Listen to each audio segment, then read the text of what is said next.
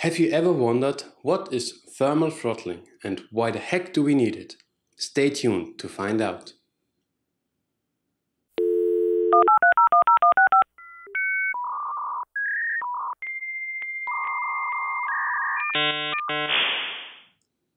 Hi guys, let's talk about thermal throttling. First of all, let's get the boring stuff out of our way. There are quite a few different names for thermal throttling. For example, dynamic frequency scaling and CPU throttling. Some brands, of course, created their own names for thermal throttling. Intel calls it SpeedStep, which was introduced in 2005 with the Pentium 4. And for AMD, one name was not enough. They came up with two terms for it.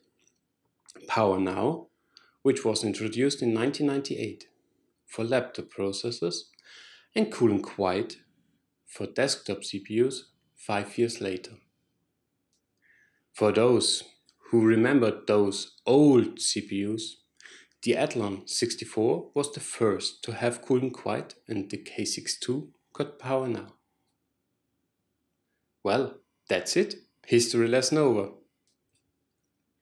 But back to the topic. What does thermal throttling really do? The idea of thermal throttling is to reduce the frequency of the CPU, to lower its temperature, as well as reduce the power consumption.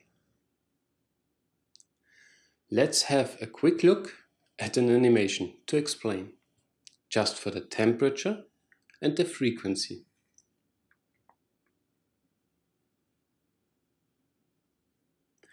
As you can see, the CPU frequency in blue goes down as the temperature in red goes up.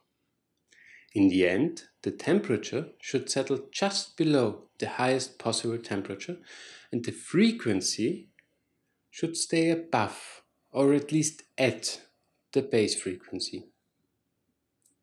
That is, if thermal throttling is a thing for your hardware.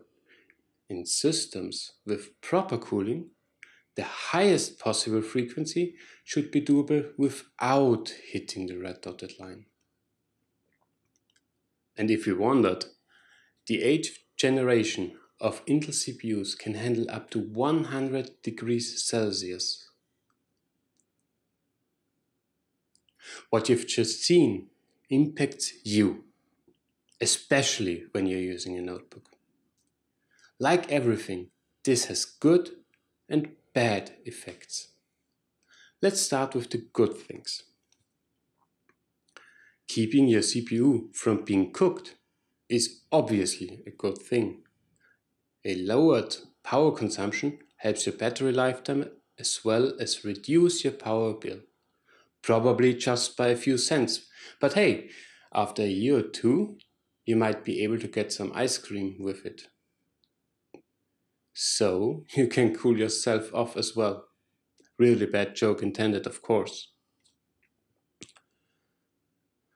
The downside, on the other hand, is that the lowered frequency means less performance, which is quite okay when your CPU just idles to conserve battery lifetime, but not during computationally expensive procedures, like rendering a video or compiling a program. So, thermal throttling is a necessary feature to save your CPU from death through heat, which was a possibility and even happened every now and then in the good old days-ish. Right now, thermal throttling is a huge topic on quite a few YouTube channels, as the new MacBook Pro, to be precise, the version incorporating the Intel i9, is using this method to the extreme to stay cool. This is not uncommon to a certain degree with notebooks, but the controversial point is that the frequency is lowered below the base frequency, reducing the performance to or even below the performance of the cheaper Intel i7 version. The frequency graph looks like a fibrillation on an ECG. Not good. Meanwhile, Apple has released a patch which addresses this problem. According to Apple, it contains a digital key that was missing before, which caused that extreme throttling. To return to the previous comparison, now the frequency is like a nice flat line. We like flat lines. Well, at least in this case. Since there are plenty of videos on this topic, I'll keep my 2 cents. But in case you are interested in more details, I'll leave a link to Dave Lee's video addressing that issue below. So, back to the topic again. When does it usually happen? In desktop PCs, thermal throttling usually occurs when the installed CPU cooler does not suffice. For example, when you're overclocking your CPU and it produces more heat than your poor old stock cooler actually can handle. Thermal throttling can as well occur when your cooler is full of dust, which reduces the airflow. Another reason can be your thermal paste, the stuff between your CPU and your CPU cooler. It can be of bad quality, it can be too little, or it even can be dried out. All of those reasons result in no proper contact to the cooler. And I almost forgot. Your cooler fan can be broken as well. There are countless reasons, and most of them should not concern you, unless you play with your CPU or unless you keep your PC in a dusty environment.